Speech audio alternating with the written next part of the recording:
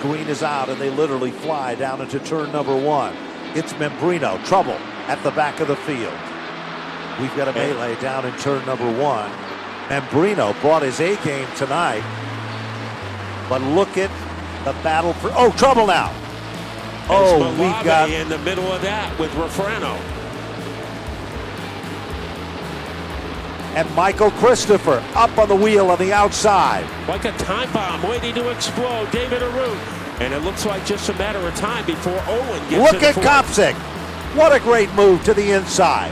Membrino and Kopsick come off the turn. 18 laps in. Kopsick has it by a nose. He'll be the quickest guy. And the big winner tonight, Stephen Kopsick has done it. A victory here at Stafford.